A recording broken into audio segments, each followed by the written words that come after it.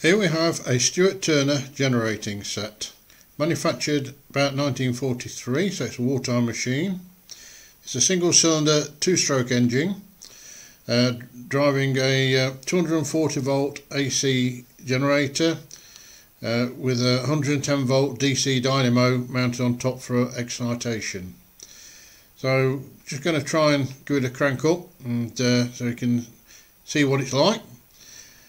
It's quite noisy because there's no silencer or anything on it, but at least you can see the governor working and it's generating electricity.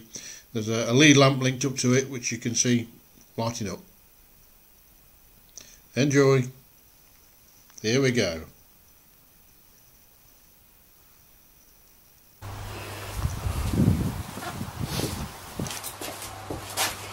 Okay, here we go.